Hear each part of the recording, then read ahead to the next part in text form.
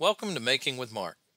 In this episode, we'll take a look at three scratch built robots that I'm currently working on. The first model is reminiscent of R2D2 from Star Wars. I didn't want to copy R2D2 directly, so I did mix things up a little bit. I've added track propulsion to move him around, and of course, he's just a model, so the tracks don't work, it's just for looks. But basically, added those on, used some Velcro strapping to make it look like the rubber tread.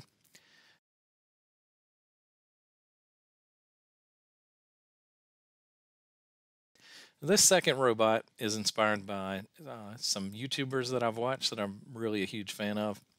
This one is based on an energy drink can. I just added some plastic styrene for the top and bottom, more rivets, arms and legs made out of old magic markers that I cut up.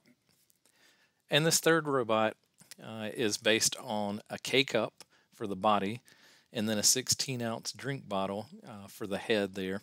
Again, added a bunch of little greeblies and computer parts that I had laying around just to add detail, put an antenna on him. I built the arms out of some old forks and spoons that I had. You can see on the backpack there, that's actually an old computer keyboard adapter from my bin of junk. And the wheels are old bottle caps that I glued together. So excited to share these with you, and stay tuned for the next videos where I'll finish these up and we'll see what they look like. Thanks for watching.